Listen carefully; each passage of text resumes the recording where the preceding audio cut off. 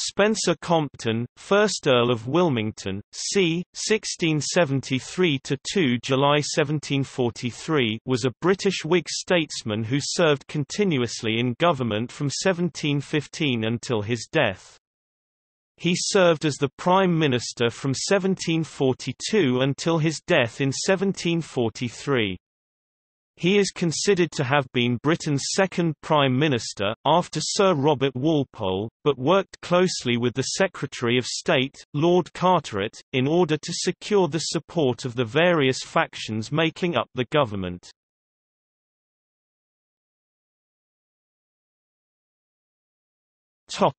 Early life. Compton, the third son of the third Earl of Northampton, was educated at St Paul's and at Trinity College, Oxford. Thereafter he was admitted into Middle Temple. He entered the House of Commons for the first time in 1698, representing in Suffolk. Although his family were High Tories, he turned to the Whigs after a quarrel with his brother, the fourth Earl of Northampton. In Parliament he soon stood out as prominent amongst the Whigs and began a partnership with Robert Walpole that would last for over 40 years.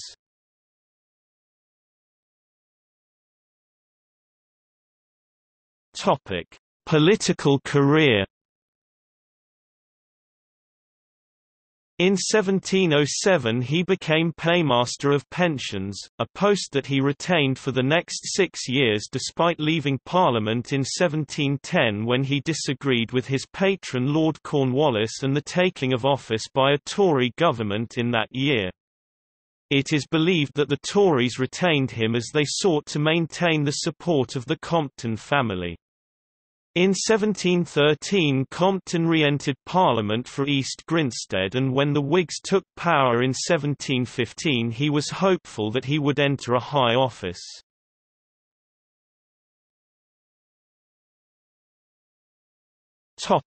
Speaker of the Commons. Instead of the high office he had hoped for, Compton became Treasurer to the Prince of Wales, later George II, and shortly afterwards was unanimously elected as Speaker of the House of Commons.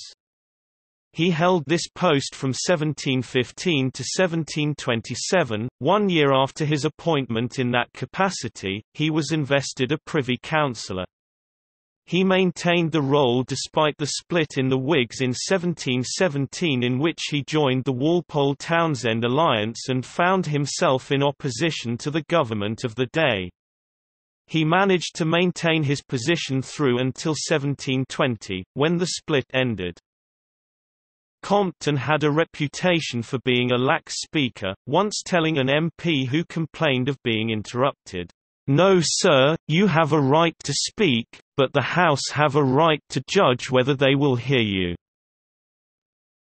When Walpole became the leading minister of the day in 1721, there was speculation about his future should George I pass away and be succeeded by his son, who was more favourably inclined towards Compton than Walpole and declared that he would replace the latter with the former on accession.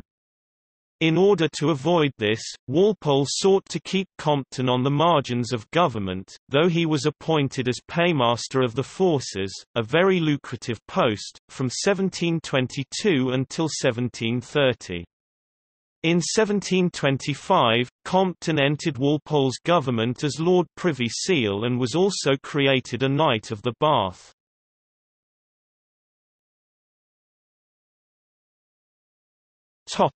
Mischance. In 1727, George II succeeded to the throne and sought to bring about the change in leadership he had promised. However, Compton was not perceived as a man of great ability. He was described by a contemporary as a plodding, heavy fellow, with great application but no talents. In particular, he proved unable to compete with Walpole's proposals for an allowance for the king. At a meeting between the three, Compton declared he was not up to the task of government. He maintained a hatred of Walpole for the humiliation. With this past his last serious chance of holding real control over policy, and his influence sharply declined as a result.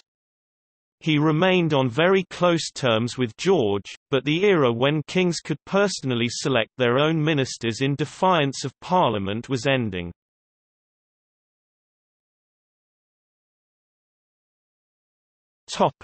Patriot Whigs.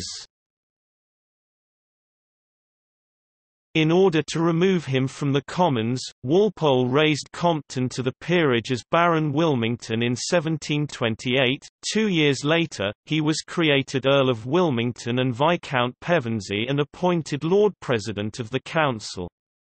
He became increasingly associated with the Patriot Whigs, those most critical of Walpole, but in Parliament generally stuck to the official line of the ministry. However, during the excise crisis of 1733, he failed to carry through a threat to resign, after being bought off with the promise to make him a Knight of the Garter, which he duly was. This further weakened any following he still commanded. He served as Lord President until 1742. He was involved in the creation of the Foundling Hospital in 1739, which was an orphanage for abandoned children. This charity became the capital's most fashionable way to prove one's philanthropic credentials and therefore had very notable board members, of whom Wilmington was one.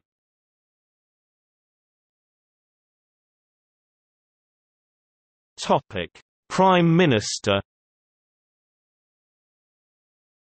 In January 1742 he succeeded Walpole as First Lord of the Treasury and head of the Carteret Ministry. Wilmington was a forceful prime minister, and grew notorious amongst his cabinet for taking measures without reaching consensus. His strong work ethic took its toll, and his health gradually deteriorated.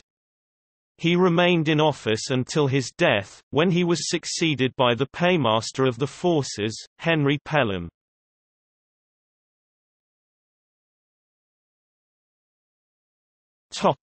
Private life.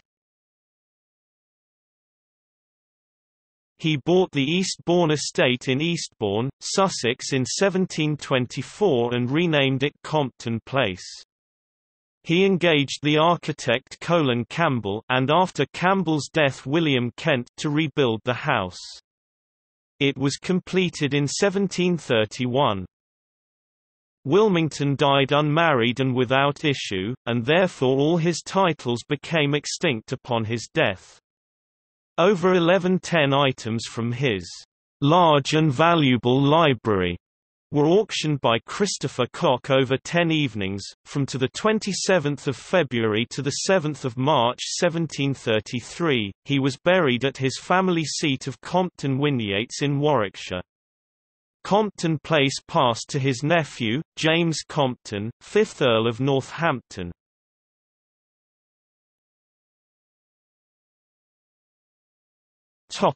Legacy.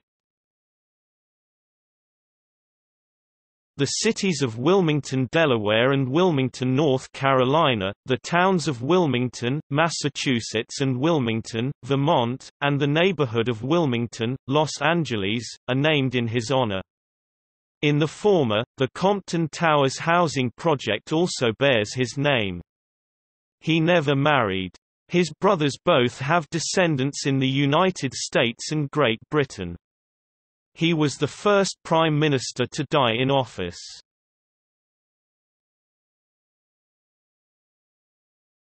Topic: Styles from birth to death. The Honorable Spencer Compton, 1673 to 1698. The Honorable Spencer Compton, MP, 1698 to 1710. The Honorable Spencer Compton, 1710 to 1713.